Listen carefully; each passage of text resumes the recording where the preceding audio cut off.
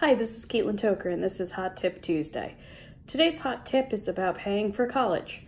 Now, it may seem that this is early since we're actually talking about paying for college next year, but you have to keep in mind that college deadlines come early in the year and that there's different time frames that have to be met.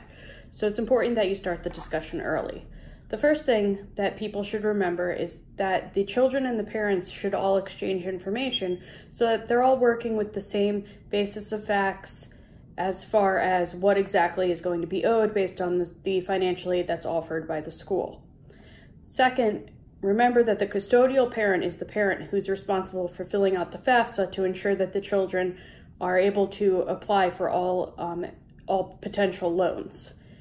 And third, the parents also are going to need to exchange all of their own financial information so that they can actually determine what the proportionate share might be for their respective shares of the tuition.